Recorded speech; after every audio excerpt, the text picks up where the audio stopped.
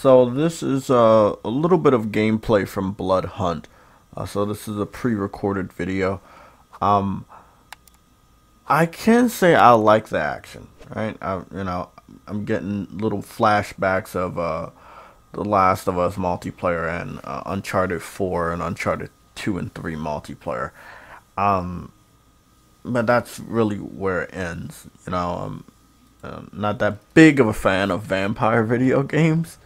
Uh, but I played it and it's cool. I think it'd be better with a crew. I was playing a solo match, and I think I did pretty good. You see the gameplay here in a little bit when I start shooting and stuff, and I think I did good picking off some people hiding in the shadows and stuff like that. But uh, ultimately, it's rough around the edges.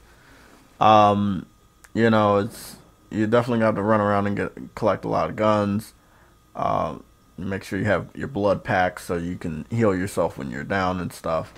Uh, you know, once you die once, you have another life, and there's some other ways to continue to get more life. So, once you die, you're not out of the game. But I died 2 times, and I was out of the game. It's not captured here.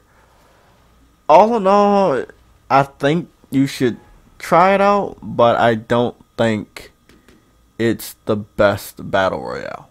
It's free, so if you want to go download it, see how it is, then uninstall that shit if it's not your cup of tea, definitely. But I don't, when I get back from my trip, I will try to give it another go with more people.